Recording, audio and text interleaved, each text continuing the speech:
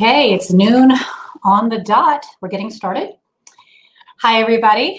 I am Melissa Garcia, and I'm really excited, as always, to be presenting a webinar today. And today is going to be for discrimination, 7 examples. So a little bit of housekeeping first. Again, I'm Melissa Garcia. And on your screen, for those of you who haven't been on one of our webinars before, on your screen, you're going to see the PowerPoint presentation in the center. And this should take up most of your screen. Then there should also be a small box on the bottom right-hand side of the screen with the video feed, i.e. the presenter, me. On the left side of the menu, please select the questions and answers icon and type all your questions there, which will be addressed at the end of the webinar. CMCA credits are automatically generated once the webinar hosting site provides an attendance confirmation report and will be sent via email within 48 hours following the webinar. These credits are not transferable, so please email education@altitude.law or call Sean directly at 303-991-2076 if you have any questions about receiving your CMCA. Also, upcoming webinars, April 15th. Now, this is a big one. Everybody's talking about swimming pools and vaccines and all that good stuff. So we have Alina that's going to be teaching 2021 pool season is almost here. So what's the deal this year? Sign up for the next webinar and you'll find out, and Alina will tell you. Again, it's April 15th at noon, so be sure to stick around for that one. And also, well, first, really quickly, I want to say that we're talking about a number of examples of discrimination, number 7. And, you know, these examples are, I mean, each one of these examples could take up an entire webinar. So I just wanted to say that we're kind of doing an overview of some of the most common forms of discrimination examples that arise in at least my neighborhood, and the kinds of common questions and things you should be thinking about if you have a question about discrimination. So that's the first thing. The second thing, I wanted to make sure that you knew that if you haven't been to one of our webinars, now we record them. So even if one of your colleagues can't attend today, make sure that you check our YouTube channel and subscribe. If you subscribe, the videos will be uploaded and you'll see them a little, tickler saying, hey, there's a new video. So subscribe to our Altitude Community Education YouTube channel, ACE YouTube channel. And that way you'll be able to review the recordings again, or if you missed one, take a look at one. And then finally, after this webinar, there's a bunch of great resources that we have on our website that address this topic. So even though I'm just doing an overview today, I'm going to go ahead and send some of those resources, a couple of articles and other resources to you after the webinar as well, so that you can have them for further review. All right. I think that's it. Did everything right. Did all the housekeeping and everything right. So let's go ahead and get started. Discrimination in general. So I'm sure that at one point or another, you've either had a discrimination claim filed against you, hopefully not, or at least been threatened with one. And, it's either because of some violation of the Fair Housing Act or maybe some Colorado law. And in some cases, maybe not with you, but in some cases, discrimination is obvious. But in most cases, when it comes to our, firm, usually the association is sort of surprised. The board is sort of surprised when faced with a discrimination complaint, because they're saying, well, wait a minute, I did everything right. I followed all the governing documents. I wrote rules and regs, and I kind of looked at them, and I did everything right. Why am I'm doing what I'm supposed to be doing towards the governing documents? And the thing is that sometimes the discrimination, again, is not obvious, and it's often because the board didn't know that they were doing something wrong. They didn't know, for example, that a particular rule or reg was against one of the statutory discrimination provisions. Or maybe they didn't know that they were supposed to provide some kind of an exception to a rule or regulation based on some protected category. So oftentimes it's because, the board just doesn't know. And the consequences of discrimination, whether you knew or not, they could be severe. There could be a lot of penalties, pretty hefty fines in some cases, and I'll name a few when we go through the program today. So it's really important for boards to understand and identify the ways that an association could discriminate, so it can take preventive steps to make sure that it doesn't get into that hot water, to prevent the claims from happening in the first place. So first, let's talk about the relevant statutes. When we're discussing discrimination, we're looking at both federal law and state law, but most often we're really looking at the Federal Fair Housing Act, which is codified there at 42 U.S.C. 3601. That's just the citation for the provision. And that was initially enacted in 68, but then it was amended in 1988. Yeah, 1988. To add a couple of protected categories, but basically it makes it unlawful for housing providers, which includes associations, to discriminate based on certain protected categories, which we'll discuss in the next slide. The Colorado Civil Rights Act is pretty much the same. It protects against discrimination, but it's the statutory version, and it actually adds a few additional protected categories, which is the next slide. And so you should know also that there's two different enforcers of the anti-discrimination statutes, and that's HUD, so the Department of Housing and Urban Development. That entity enforces and administers the Fair Housing Act. And then the CCRD, which is the Colorado Civil Rights Division, does the same with respect to the Colorado anti-discrimination provisions.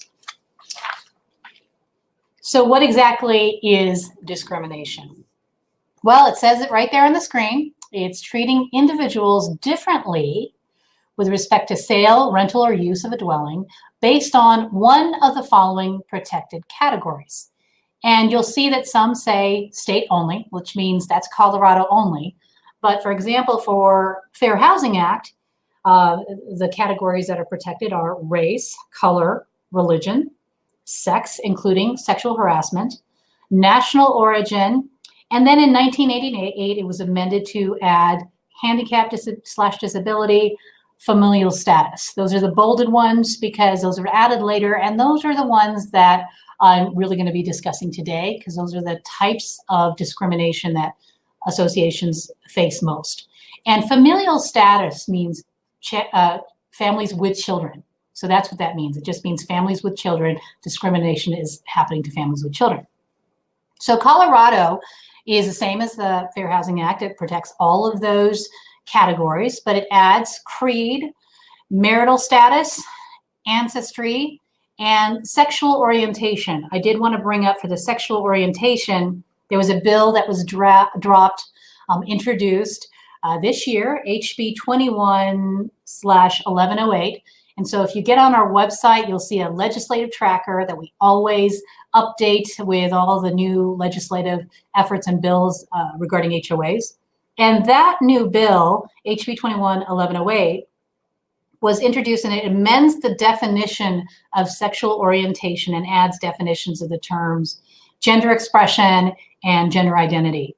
And it adds those terms to those statutory provisions that prohibit discrimination. So just know that that's a bill that's been introduced. It hasn't been signed into law yet or anything, but keep an eye on our legislative tracker and you'll see what happens to that bill. Okay, there's also two types of discrimination that you should understand under both Fair Housing Act and the Colorado statutes as well. There's disparate treatment, and what that means is the victim of the discrimination is treated differently than others in the community based directly based on their class. So for example, if you had a rule that said everybody is allowed, everybody can register and use and rent and everything, the clubhouse, except Asians. Asians aren't allowed. So that's a direct discrimination against Asians based on that rule. So it's right there on the face. The second type is disparate impact. Now, what that means is the rule itself is facially neutral. So on the face, it seems neutral, but it has the effect of discriminating against a particular protected category. So for an example, no tricycles allowed. So who uses tricycles most of the time? Children. So families with children are directly impacted by that rule, even though on the face, it doesn't say anything about children. It just says no tricycles, but it has that effect. So what if you had a rule that said, or a covenant that said, no attorneys can live in the association? So much as I'd love for attorneys to be a protected category, they are not. So already, it's not one of the protected categories from discrimination. So yeah, you can, if you really hate attorneys that much, you can go ahead and exclude them. I heard that there was some kind of, I never actually saw the case, but I heard in California that there was an association that actually amended their documents, their covenants, to prohibit attorneys from living there. And I believe it was upheld. So anyway, I'm not lobbying for that kind of, or I'm not, I would lobby for a protected category for attorneys. Okay, so let's go ahead and jump right into the specific case studies of discrimination. Again, I'm going to talk about 7 of them, and these are real cases. There's a ton of cases out there, and I just picked a few that, you know, some cases are just very clear that they're discrimination, and I wanted to pick some that had a little bit more in them, that whether it's a fact pattern or whether it's something that might seem relatable to a lot of associations when I hear their questions about discrimination. So again, there's tons of them, but we'll talk about 7. So number 1, the case, and these are the 2 swimming pool case examples, the case of the noisy children. So here we have a California association that has 3 swimming pools, and there's a main one, and then there's 2 auxiliary pools. And there's a gym, a clubhouse, and a bunch of recreational facilities throughout the community. So there's no supervision in either the pool or any of the areas, the gym or the clubhouse. And in bold, children under 18 were prohibited in the main pool area. So, you know, protected category, families with children, because it's very clear and direct, children under 18 weren't allowed.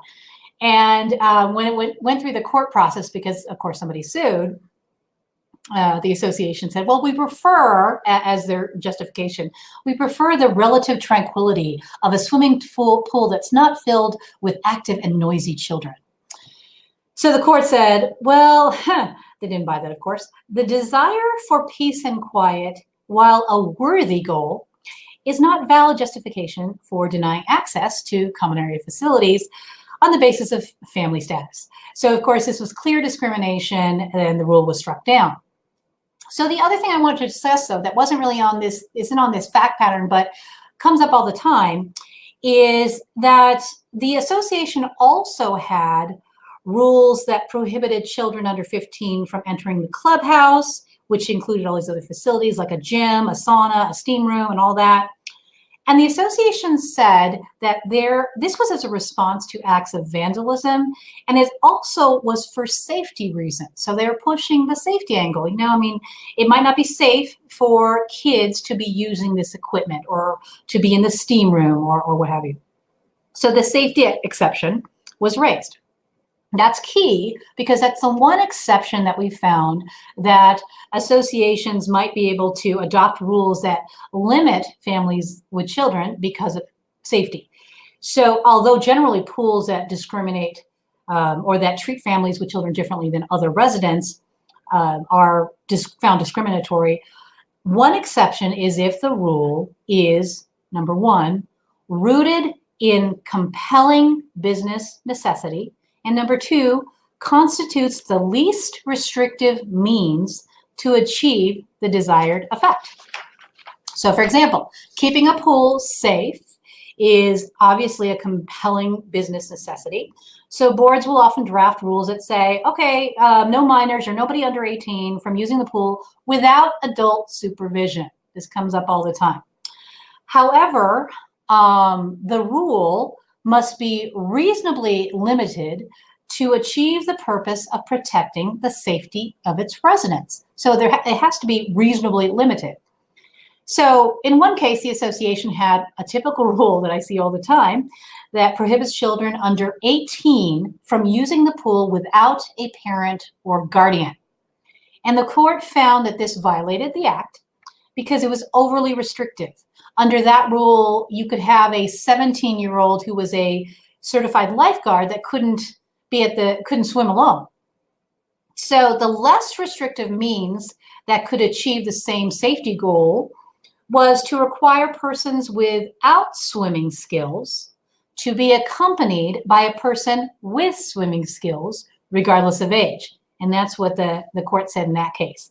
And I also know that in another case, a more defensible number or age would be 14 versus 18. And in that case, it was a California case. And what they said was 14 was more defensible because there was a California building code that essentially said when there's no lifeguard that's on duty, then there should be a no lifeguard on duty sign. And the sign should also state that children under the age of 14 shall not use the pool without a parent or adult guardian in attendance. So it was more defensible because the age was, first of all, in this California construction code, and it also was more, again, related to the safety aspect of it, since there was no lifeguard on duty versus the age. So just something to keep in mind. The other thing I wanted to bring up really quickly is, in this case, in the Landsman case, they also said even there might be some neutral restrictions on the face, but they might actually have the effect of resulting in an adult-only swim scenario, and that's lap swim. So if you have lap swim time, that, at least in this case and a number of other cases, has been said is okay. So lap swim is okay. All right, that's case number 1 for swimming pool. Case number 2. So those of you who have watched Caddyshack, and I'm dating myself, I know, probably will understand with it the name of the case of the potential floating baby Ruth. And you'll understand this after reading this fact pattern. Well, this is the Florida Association, HUD versus Paradise Gardens. And what this association did was it prohibited children outright under the age of 5 from using the swimming pool, just outright, and then restricted children between 5 and 16 from using the pool from 11 a.m. to 2 p.m. each day due to the possible threat of fecal material in the pool, hence the Baby Ruth reference. So it's similar to the other one. This is a protected category is families with children, and rules that prohibit children from attending or being at the rec facility is the same as denying equal access to families with children than everybody else. So it is a discriminatory rule. This is similar to the other one, but I wanted to bring it up because this is, again, when in the other case, we talked about the justification was that safety. Well, here, what the association was arguing was that the justification was sanitation and fecal matter in the pool. And the concern was sanitation, which is obviously another compelling business necessity. And that's often cited as rationale. But forbidding non-toilet trained children, which is usually what we see are minors under a certain age, from using the pool altogether would violate the act because it's not the least, again, it's not the least restrictive means of achieving the goal of keeping a pool sanitary. So instead, at least in this case, the court said the goal could be achieved by requiring all non-toilet trained persons to wear waterproof pants. So that's an example. And I don't know if it was an example for this association, but that's an example that has been found okay. It's non-toilet trained persons who have to wear waterproof pants. So it's not talking about children, and it's not facially discriminating against children either, but it's still achieving the goal with a lesser restrictive means. So in this case, the HUD did reject the association's argument. It was based on testimony, and the testimony was from an environmental specialist who testified that there is no health reason to exclude children of any age from a pool, and that the pool can be maintained in a healthful and clean condition, regardless of the ages of those who use the pool. She further testified regarding incidents of human waste in pools of all adult health clubs, gross, and that there's no correlation between the age of swimmers and the sanitary level of a pool. Again, double gross. So the association received a fine. It was a $7,000 fine for violating Fair Housing Act. This was way back in 1992, so who knows what that would be today, but it was $7,000. And in another case, HUD found a rule prohibiting all small children that were not fully potty trained from entering or being carried into the pool as a violation of the act as well. And they required them to change the rule to state the following: any person who is incontinent or not fully potty trained must wear appropriate waterproof clothing when entering or being carried into the pool. So again, a lesser restrictive means to achieve the same goal of keeping the pool clean. Okay, so I'm done with the swimming pool cases. Let's move on. So the next case, and this is a Colorado case, so you should pay attention to this one. Double D Manor Inc. versus Evergreen, and this has been around for quite some time. This was back in 1989. And in this one, it's a Colorado, Double D was a Colorado nonprofit corporation which provides a home life situation for developmentally disabled persons between ages of 5 and 21. And here, the covenants contain the following restriction: all sites shall be for residential use only, with only one single-family dwelling permitted on any site. Okay, so the protected category here again is disabled people. Not again, but here's new, is disabled individuals.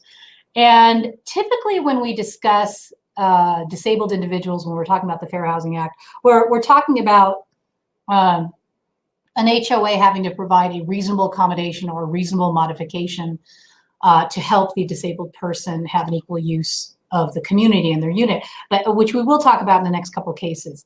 But here, even though it was the facts concerned a group home with disabled kids, the case is more about how the court, which was the Colorado Supreme Court, interpreted specific terms in the covenants, which then led to the result of allowing a group of disabled individuals to live in the community when otherwise they may not because of the covenants. So it was the way they interpreted the covenants. So here, again, we have an association that requires sites to be used for residential use. And we have a group home, which is arguably a business. They have employees that live on site, and they have staff that need to be paid. So there are wages that are being paid. There are other costs for maintaining the business or the group home. So maybe it's commercial, and that's sort of what the association argued.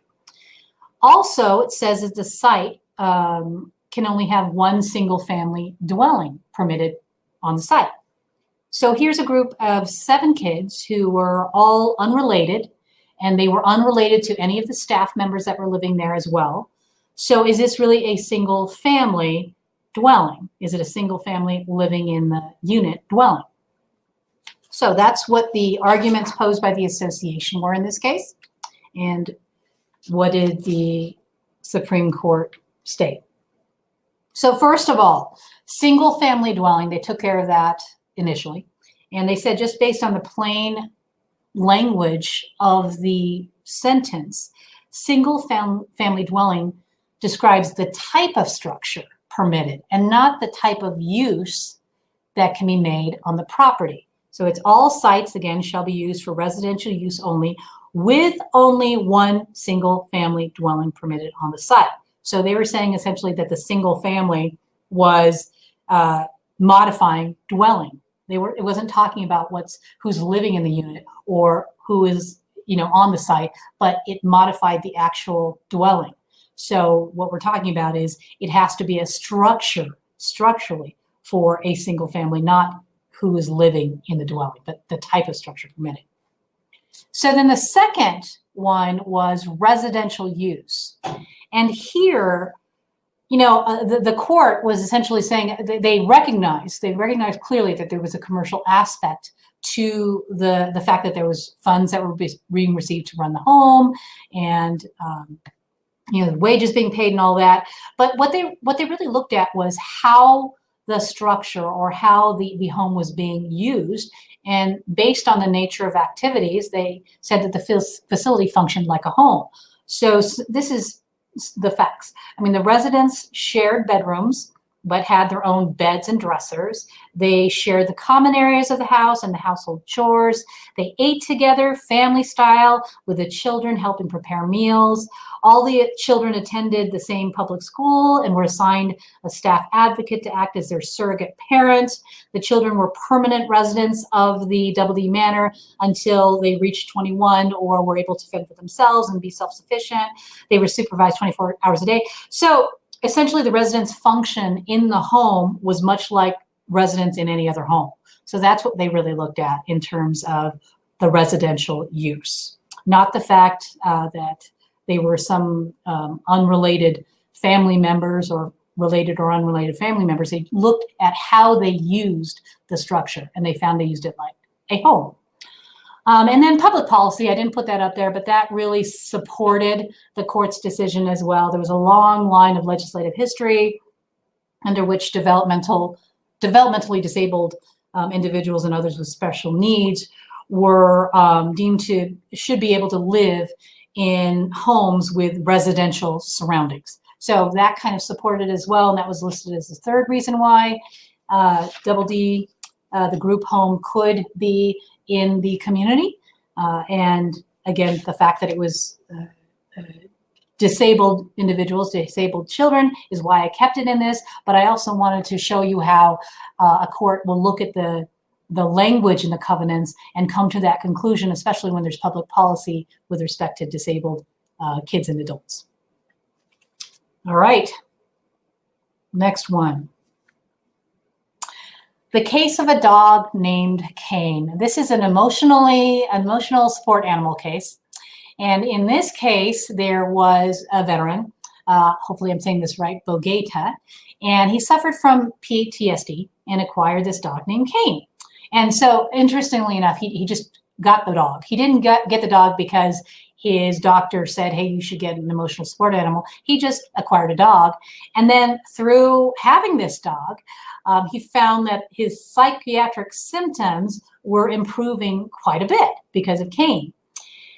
And, so he began to rely on the dog to help him manage his condition. Well, this particular association had a 25-pound dog weight limit. And so because of this, and after multiple discussions with his doctor, his physician, he provided these 2 letters from his psychiatrist explaining his condition and his need for this emotional support animal, and explaining that, this is a therapeutic relationship, and this was actually in the psychiatrist's statement that he provided. And in response, the association requested the exact nature of the condition and whether Cain had received specific training, why he needed a dog that weighed over 25 pounds.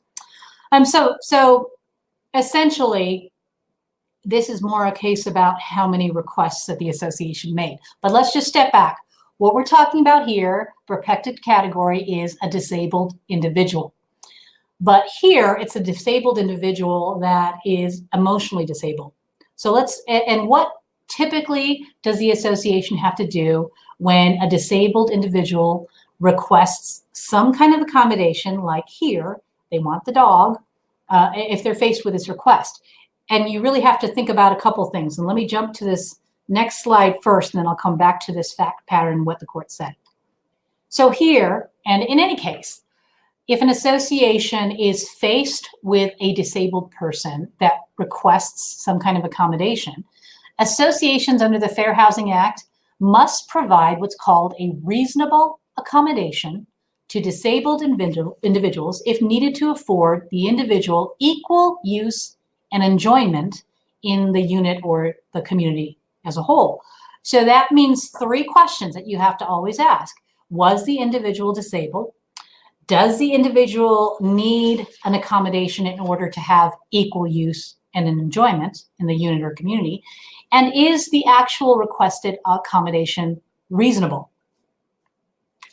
So let's look at each one of those. What is a disability? That's the first question. So there's this joint statement by HUD and the Department of Justice that is a fantastic resource that lays out everything you have to know about reasonable accommodations under the Fair Housing Act. It gives you a lot of frequently asked questions and scenarios and various samples, and that's one of the resources I will send you after the webinar. But first of all, what's a disability? And these are the terms that are laid out in the Fair Housing Act and that are also in that joint statement. It's a physical or mental impairment which substantially limits one or more major life activities, a record of an impairment, or being regarded as having such an impairment. So you should know that physical or mental impairment is, defined very broadly. And I'll give you some examples, and this is what's laid out in that statement. It includes orthopedic, visual, speech, and hearing impairments, cerebral palsy, autism, epilepsy, muscular dystrophy, multiple sclerosis, cancer, heart disease, diabetes, HIV infection, mental retardation, emotional illness, drug addiction other than addiction caused by current illegal use of a controlled substance, and alcoholism. So it's pretty broad. But it has to also substantially limit one or more major life activities, and that's also broadly construed. And it includes caring for oneself, performing manual tasks, walking, seeing, hearing, speaking, breathing, learning, and working. So just realize if you take a look at the statement that I'll send, it gives examples of various types of disabilities and how the HUD, when it's enforcing these cases, is going to look at each one and what they're really looking at. So definitely look at that statement. I did want to point out being regarded as having an impairment, because we don't typically talk about that one. We're usually focused on the first one, but being regarded. There was a case that came up which discussed this, and it had to do with a drug/alcohol rehabilitation group that was denied occupancy. And it wasn't an association. I think it might have been some kind of apartment complex or something. But the courts in that case said that people who are, quote, perceived as being drug users or addicts do fall under the definition of disabled under the Act, if they can demonstrate that they are regarded as having an impairment and that they are not currently using drugs. So that was a big key differentiating factor, is that they can't be currently using the drugs. Okay, so that's what a disability is. So what's a reasonable accommodation or an accommodation? So an accommodation is essentially just an exception to a rule or a regulation or practice or covenant. And the exception in this case would be something that's necessary to provide the disabled person equal use and enjoyment of the unit or the community. So as a simple example, if you have a blind person that moves into a community that has a no dog rule or a no pet rule, and that blind person needs a seeing eye dog to be able to get around his or her unit or around the community, then you're required to provide that accommodation. It's reasonable because he needs that dog to be able to get around the community. So the trouble, and we are getting back to the dog named Cain and the ESA animals, emotional support animals, but the trouble with ESAs is that the disability is not obvious, because such as in this case, PTSD, or maybe there's severe anxiety or some other kind of mental issue, and you don't see it. You don't necessarily see it when a person comes up and says, hey, I need an emotional support animal. So there might be some skepticism. And it's not like you have a person in a wheelchair where you can clearly see they need the wheelchair because of their multiple disability. So that's where this third question comes in. Can you ask for verification if you're not sure? Well, yes. So in cases of non-obvious or non-apparent disabilities, you can ask for verification, which you can then put in your file. If somebody else wonders, why the heck did you allow them to have a dog and I can't have a dog? You can ask for verification, but this is it's limited. So this is where associations sometimes get in trouble, as they kind of go overboard. So what the association can do is they can request info that is necessary to verify that the person meets the definition of a disability, and describes the needed accommodation and shows the relationship between the person's disability and the need for the requested accommodation. So, I mean, one of the questions that sometimes comes up is who can provide this type of verification? Does it have to be a doctor, for example? And here's another plug for that statement that kind of goes into all the various people that could provide this verification. And I'll name a couple. What it said was a doctor or other medical professional, even a peer support group, a non-medical service agency, and it says a reliable third party, but it doesn't really say what that means. And in most cases, what the statement says is actual medical records aren't necessary to prove that there's a disability. But if you can get the statement from one of those groups or people, then that should be enough. So then the next step is, once you verify that the person is disabled, is the accommodation needed? And is it reasonable? That's the other thing, but usually it's reasonable. It's usually just we need the dog. But is it needed? Because there has to be some kind of relationship with the person's disability and the need for the requested accommodation. And one case that I saw, Kennedy House, the disabled individual's doctor said that, they described the disability as some kind of mobility related disability. Everything that was in the statement had to do with this lady's mobility related needs. And this lady wanted a dog, and there was nothing to tie why she needed a dog because of her mobility related disability. Not to say that can't happen. I mean, you could have a person that is in a wheelchair and maybe needs a dog to pull the wheelchair. So there could be those scenarios, but in this case, there's no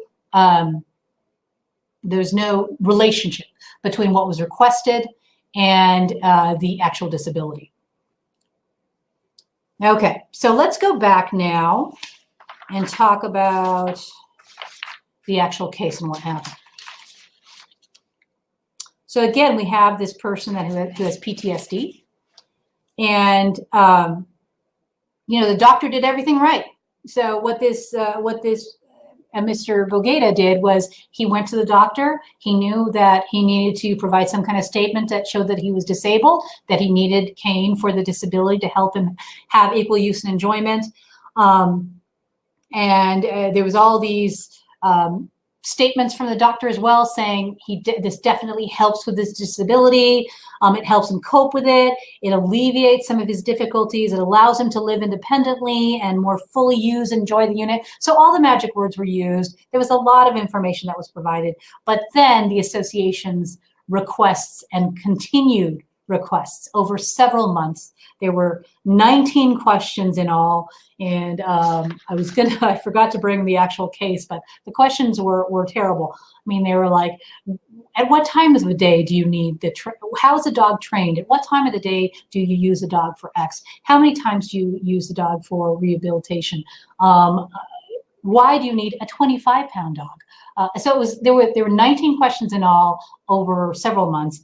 And, of course, he sued the association, and the court said, it found in his favor and said, by persisting in its intrusive request for more and largely irrelevant information, the association constructively denied his request for an emotional support animal, because they were saying we were gonna grant it, but we just needed this information. So the lesson is, once you've obtained that information that shows that the person is disabled and shows that the accommodation is needed for the disability, then stop there. The next step is only, stop asking more questions, just figure out whether the accommodation requested is reasonable.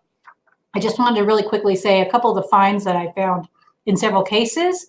One was a $50,000 fine. I think this one was a $16,000 fine for failure to grant the ESA. And there was one case in New York, which was $125,000. And in all of these cases, the associations were going far beyond what they should have asked. So much to the point that the person moved out and was like, I I can't live here and I can't respond to everything, but they've caused me even more stress and everything. So just be wary of that. And if you're not sure, you need to talk to your attorney about this, because they obviously, not just the HUD cases, but the CCRD as well, Colorado Civil Rights Division, is also going to be looking at these and scrutinizing these pretty heavily. All right, so let's move on. Next one, the case of the exclusive parking space. So this is a New Jersey association, and I think I've had a lot of associations say, do we need to give an exclusive parking space to somebody who's disabled and needs the closer exclusive parking space to assist? And 9 times out of 10 or 99% of the time, it's going to be yes. So here, Mr. Gittleman suffered some kind of disability and requested exclusive use of a parking space to accommodate the disability. And I'm assuming it's some kind of mobility disability, but didn't really say in the cases. And I don't think that the fact that he was disabled was disputed. But here, the association rejected his request. It makes it different, because in this case, an association was trying to comply, and they said, we tried to do something. We tried to provide the space, but it wasn't within our authority to do so, because the master deed, which is like the covenants, said that parking spaces within the community shall constitute common elements for the non-exclusive use of unit owners. And in order to transfer that space over to Mr. Gittleman, they would have to amend the declaration, or not amend the declaration, but get the owner's approval to transfer that space. So here the association was trying to, and what they did was they said that they argued that they tried to and they couldn't. They didn't have the authority to do it. The board was usually when you have an HOA that is being faced with a question of whether to provide a reasonable accommodation, all they usually have to do is say yes, and then provide that exception to the rule. So most of the time it's just, please don't enforce this rule against me, a disabled person. So it's an exception. Here it's not an exception. It is we don't have authority to do it without owner approval. So essentially the association argued that they were powerless to grant it, because they did. They tried to get they tried to amend that out, and they also tried to get a transfer, and neither of those passed. So they couldn't get the owner approval. So they said, well, we tried, we failed, and our duty is done. So the court said no. The court disagreed and held that under the Fair Housing Act, the association is duty bound to avoid enforcing provisions of that master deed that have discriminatory effects. So it's not just an exception of a rule when you're giving that reasonable accommodation. You also have to avoid enforcing provisions that have discriminatory effects, and that they also said that you have to regulate the use of the common elements so as to comply with the requirements of the Fair Housing Act. So it sort of went beyond just granting an exception. It's ignore the things that won't allow for the for compliance with the Fair Housing Act.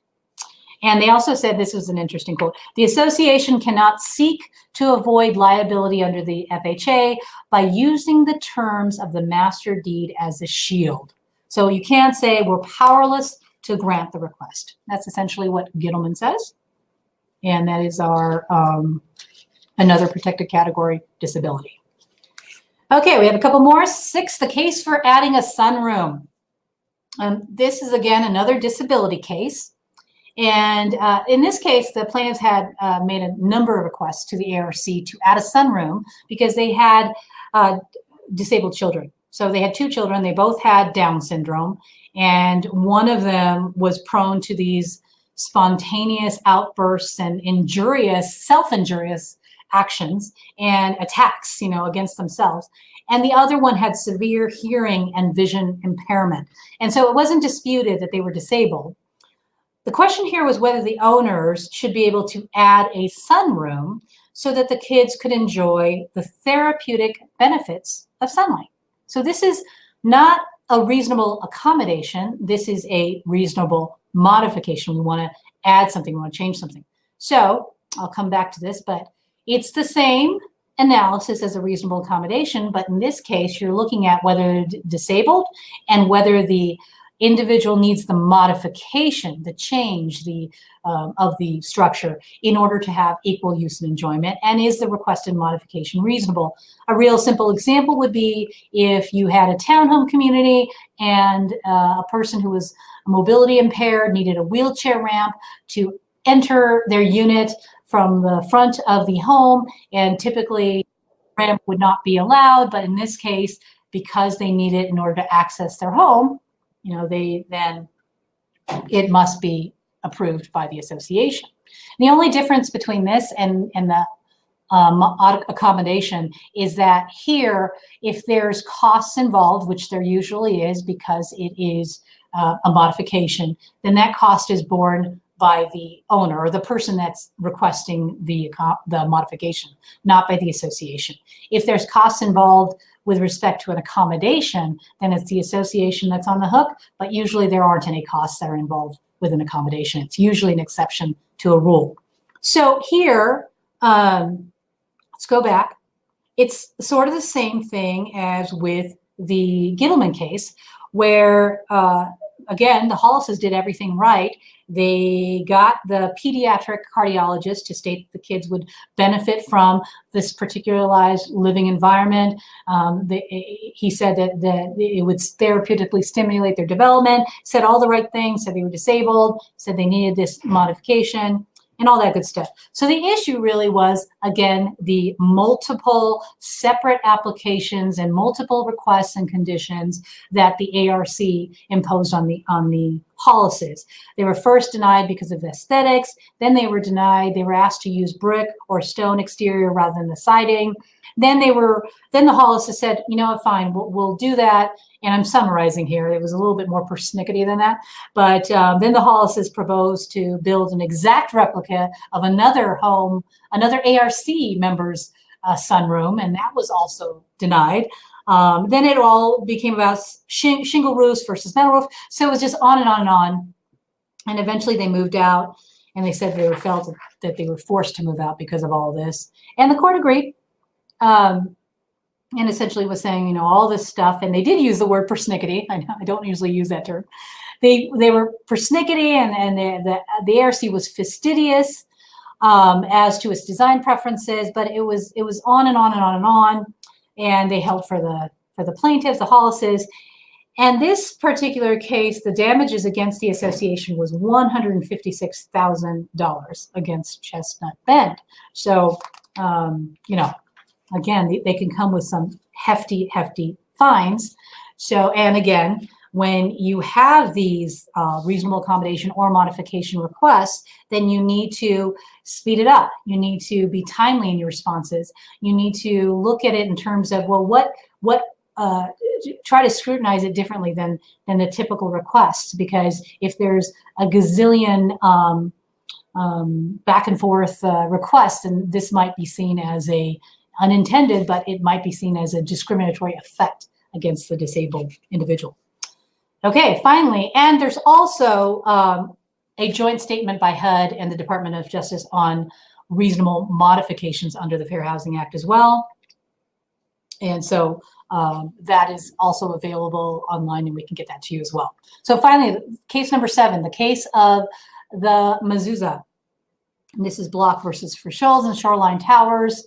I don't remember where exactly the association was, but these condo residents sued the association and its president under the Fair Housing Act because the mezuzah, which is a religious symbol, that for a religious Jewish symbol, for not allowing them to place the mezuzah on their unit's doorpost. And what was happening was they would remove the mezuzah because of a rule that was adopted by the condo association. The rule said there shall not be any objects of any sort are prohibited outside the unit entrance doors. So there's some facts you need to hear about this one, because at first you'll think, well, wait a minute, is this about? Well, this is about religion, and this is about race. But you should know that for years the association didn't touch the mezuzah. or any other object outside of the unit doors or the door posts. I mean, there's just a few exceptions of pictures, and this is funny. They took down pictures depicting a swastika, a marijuana plant, and the Playboy bunny. So that's the only time for several years that they actually enforced this rule. They were really looking more about junk in the hallway, because these were, condo associations with the doors facing the indoors with the hallways, and there was a bunch of junk. And so they would uniformly enforce with respect to all the junk, but they would leave the doors alone except for those exceptions. So it wasn't until they renovated the hallways, and there was a new president, that they asked everybody to remove everything from their door. So the blocks did, and they took off the mezuzah. And once the renovation was done, they replaced it. They put it back up. So once the work was done, then they put it back up, but then the association took it down. And so they're like, well, wait a minute. They've never taken it down before. Why are they taking it down now? Key also is that the association also took down a lot of other things now. So all of a sudden now they're enforcing this rule, and they took down crucifixes, wreaths, Christmas ornaments, political posters, and Chicago Bears pennants. So this must be in Chicago. So initially this looks like the blocks were asking for an exception to the hallway rule based on the religion, but the Fair Housing Act doesn't require exceptions to rules that are facially neutral unless it's based on disability. So the reasonable accommodation is only for disabilities, not for all the other protected categories. So we're thinking, well, what is this? Why is this different here? Well, it's not really different here. What happened here was the case really came down to intentional discrimination. There was a lot of evidence that this particular president had anti-Semitic motives. He had a complete, utter intolerance of any kind of religious obligations that the blocks observed, and was scheduling meetings during times where the blocks or Mrs. Block couldn't attend. Probably the biggest thing was, this is the biggest thing, was during the most egregious action, which probably justified or prompted the court to act the way it did, was that Mrs. Block's husband passed away, and when her husband passed away, the president, again, this is Frischhold, repeatedly ordered staff to take down the mezuzah during Shiva, which is some kind of Jewish period of mourning. So repeatedly throughout this, I think it's 7 days period of mourning, he would tell the staff to take it down. And so the Mrs. Block, first of all, she's already stressed out and suffering because of the death of her husband, was humiliated because every time the rabbi would come back to the house, there would be no mezuzah. And the thing is, the association allowed for a table to be put out there with some water so that they could wash their hands before they came into the house after church or what have you. And they allowed all this other stuff. But the president kept kept telling the staff to take down the mezuzah every time they left.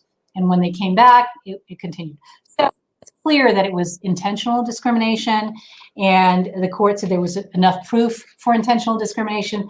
So they sent it back to the lower courts. This was really more about a motion for summary judgment. So they sent it back, and that's what happened in the case of the mezuzah. I bring up the mezuzah because for those of you who don't know, last year, 2020, one of the bills that was passed and signed into law was in Kiowa. And same thing happened in this Chicago case, where statutory provisions were added to their Condo Act. Essentially, the association shall not prohibit any of the following, and one of those following is now the display of religious symbols or items on the entry door or entry door frame of a unit. Now, there are some limitations on size and all of that, but just know that it is statutorily required now. That the association can't. It's essentially an exception to any kind of rules on the entry door or door frame. All right, we're at the end here, and then I'll open up to questions. So practice pointers. We went over 7 cases again, but there's tons of other examples, and please take a look at the articles that I send, because you'll see some of these other examples and I'm sure they'll come up. But number one, probably the big one, is adopt a reasonable accommodation or modification policy. This is a policy that will pretty much give you the instructions of what you should do as an association if you are faced with somebody who is requesting an exception to a rule or regulation based on their disability. And it lays out everything that I just discussed in this program. What's a disability? You know, what you're supposed to analyze first. What are those 3 questions? What's a disability? You know, whether it's a disability, whether the accommodation is needed to address the disability, and whether the accommodation or modification is reasonable. It also discusses things about verification and all of that. So it really, really, really helps associations know how to act, and also how to act uniformly. So, because if you have this policy, then you'll just follow it. Instruction number 1, 2, 3, 4, 5. Review your restrictions, rules, and regs for discriminatory language. You know, in some cases, the association didn't even know that they were being discriminatory. They thought it was okay to say no tricycles or no playing on the common area. Or there was a rule that seemed facially neutral, like no one under 18 can use the pool, but it's really discriminating against families with children. Review those rules and regs and with your attorney, and consult your attorney if you ever have a question, you're not sure how to proceed. Definitely consult your attorney, whether you're skeptical about something or whether you're not sure how to address a discrimination question. Enforce in a uniform and consistent manner. That's probably the number one claim against association boards, is they're not acting in a uniform or consistent manner. So they're discriminating in some way. So you need to have some kind of clear paper trail showing that we're treating everybody the same. We're not just enforcing against this particular category of people. Engage the individual seeking an accommodation modification in an interactive dialogue. So a lot of the things you saw was, in a couple of the cases, the Gittleman case and the Sunroom case, had to do with the association failing to respond in a timely manner. And then when they did, it was just these, you know, they drop a bunch of questions.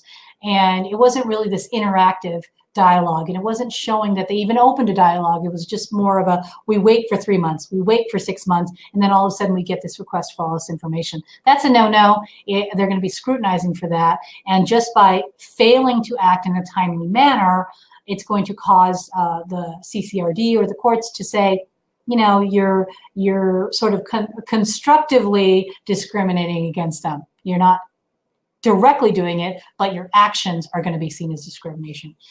Be professional, you know, I mean, that's obvious. And if your association is faced with a discrimination complaint, these are obvious as well. Be civil, but sometimes it's hard, especially when you're not sure whether the person is trying to game the system. I mean, that's what I always hear for ESA cases. Are they really just trying, are they really disabled? Or are they just trying to game the system? Or are they, you know, so just be civil, no matter what. Just don't strike back at the person who filed the complaint. Don't ask them why they filed it or the substance of it. Just continue with the process. Just follow the process. Just comply with the process. And one of the articles I'm going to send you will link you to the process that occurs in the CCRD, so you'll kind of know behind the scenes. Just take it seriously. Be responsive. And provide information. So if it comes on our desk, the CCRD complaint, we're going to ask you for a lot of information, and you should be gathering that information and getting to us as quickly as possible. Because most of the time, what's going to happen is that they're going to find that there's no discrimination, there's no cause moving forward because of one of the factors isn't present. So to the extent that you can get that information to the attorney quickly, that would be good. And then finally, keep good records. Associations with well-documented procedures can show that investigators that there was no discrimination that occurred. So paper trail is always a good thing for any kind of action of the association, but really in this action here. And it starts with that reasonable accommodation modification policy. All right, so I got through all that. Let's talk about, see some of these questions. Let me make sure I get this here so I don't mess this up like I did before. Okay. see. I can't hear you. It was the first one. Hopefully you can hear me and I spoke up there. If the board is violating owners for having kids' toys on their patios, would that constitute discrimination? No, not necessarily. If there is something that says no whatever and names all these objects and they're not complying with the patio rule regarding what can be on the patio, as long as the rule itself is doesn't say no toys on the patio, but all this other stuff can be on the patio, but no toys.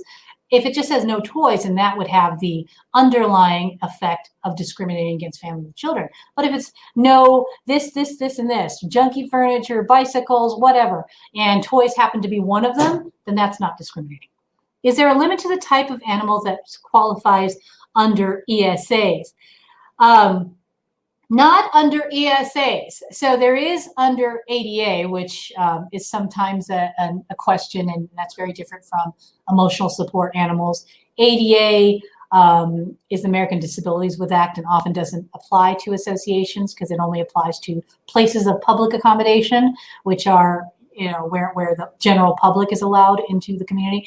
But for ESAs, there's no specific list of types of animals or chickens. Yeah, ESA, there has been an emotional support chicken. What they need to show is they need that chicken in order to accommodate their disability and to allow them equal use and enjoyment. Now, it might come down, though, to not the type of animal as a limitation, but it could be that the requested accommodation is not reasonable, which is different. So you're living in a condo. Is it reasonable to have a rooster that's coming and crowing every morning? Or is it reasonable to have a Bengal tiger in your condo unit or something? So it's probably not going to be reasonable, but there's no stated limitation of the types of animals that I know of.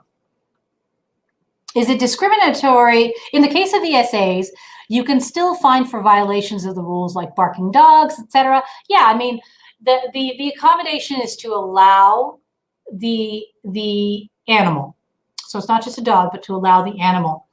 The tenant or the owner is still required to comply with other rules and regulations, and the accommodation still has to be reasonable. So again, when it comes to a particular dog that's, for example, vicious and is biting everybody, is that reasonable for them to be biting all these other unit owners or other animals? No. So oftentimes it's a factual situation. So they're still subject to the other rules and regulations, but it's kind of tricky because you still have to provide the accommodation, and there's a different light that's looked on to the types of violations and whether it's unreasonable to ask the owner, the tenant, to still comply with this other regulation. So I'm going to say it depends. I'll just say that. But if you want to get me offline, we can talk about that more specifically.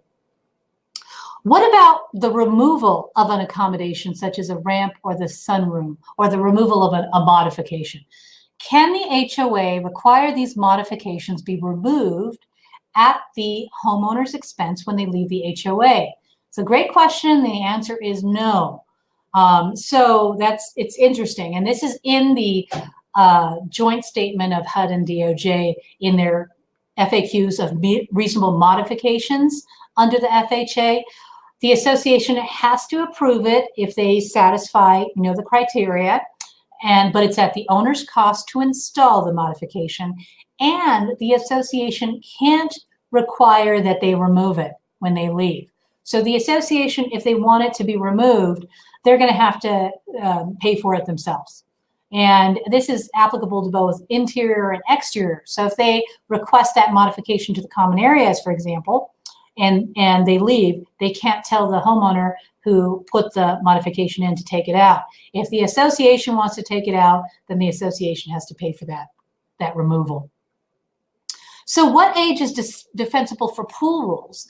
14 or should it be 12? So I understand 14 is a defensible age, and I haven't found anything in any kind of CCRD or regulations, but that's what I understand from previous dialogue and communications on other cases that we've had with the CCRD that 14, anything under 14 is okay.